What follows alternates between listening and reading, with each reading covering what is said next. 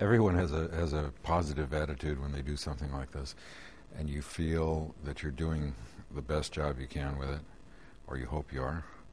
But I never anticipate success in that order of magnitude that the first three films achieved. I was surprised by it. I was delighted by it. And but on another level, I knew when we were making the film what virtues it had. I knew that it was really good storytelling, really good filmmaking.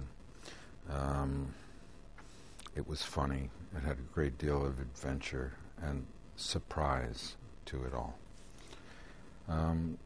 So on one level, I wasn't surprised at its success. On another level, I certainly was surprised by the level of success that we reached. There was an ongoing dialogue. There was a period of maybe 5 or 6 years where nobody anticipated doing another, if I remember correctly.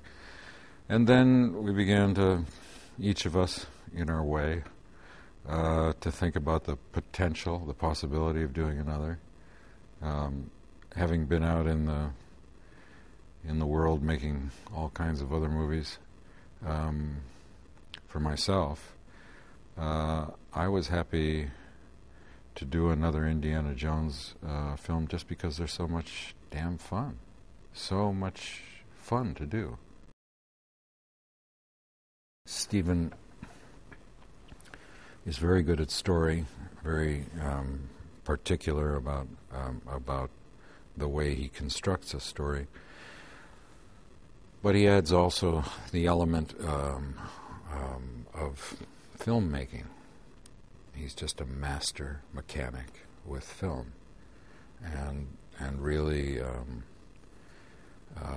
brings passion and energy to every frame of film.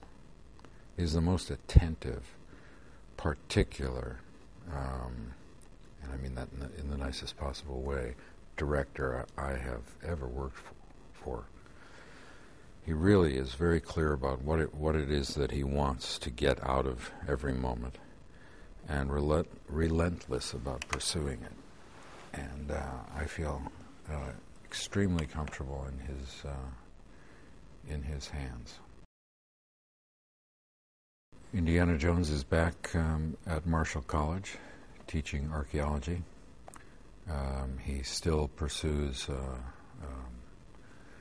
archaeological adventures in that time that he's not engaged in the classroom. He is he has this dual nature that he's always had, part academic, part adventurer, and all of that remains. Marion remains as feisty, independent, and strong as she ever was. So there's the relationship is not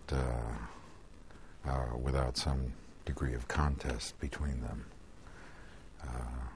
But I hope it'll be fun for an audience.